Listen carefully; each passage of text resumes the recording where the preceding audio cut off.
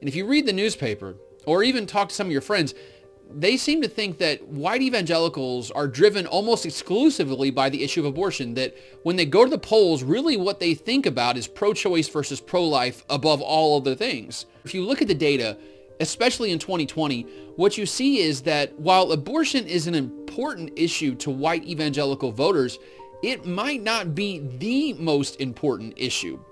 In the book, I compare abortion to immigration to see which one was more predictive of a vote for Donald Trump amongst white evangelicals in the 2020 presidential election.